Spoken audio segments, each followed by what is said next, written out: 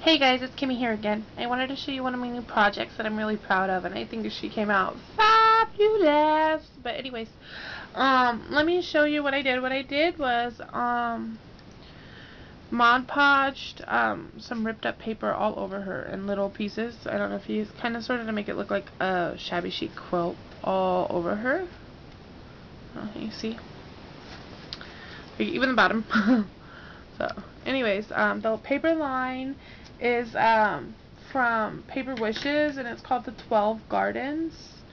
That's where I got it, at least. I'm not sure. It didn't have like a package that said like a brand name or anything, so I'm assuming it's like their line of paper. So, anyways, I have some Prima Bling right here. Wait, no, these are this is a part of the Prima Bling right here, but this is just like a pearl ribbon type thing. I got at Joann's for like super cheap. It's like in their dollar bins.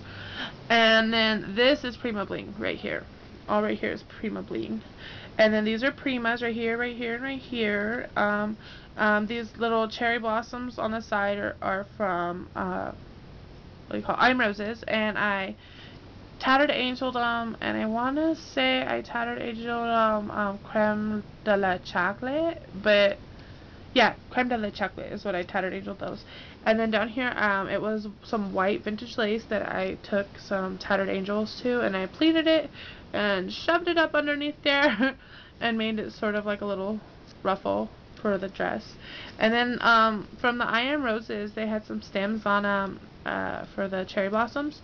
So what I did was I took them and I curled them on one of my styluses, and then I painted them with some what is it?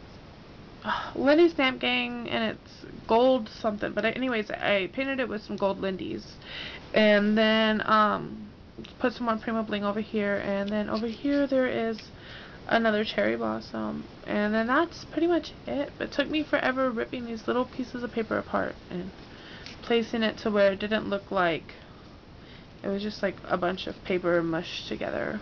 So anyways, I was really happy with the result. It's really shabby chic. I was going for like a vintage shabby chic elegant, and I'm hoping like I'm thinking that's what I got, not hoping but thinking.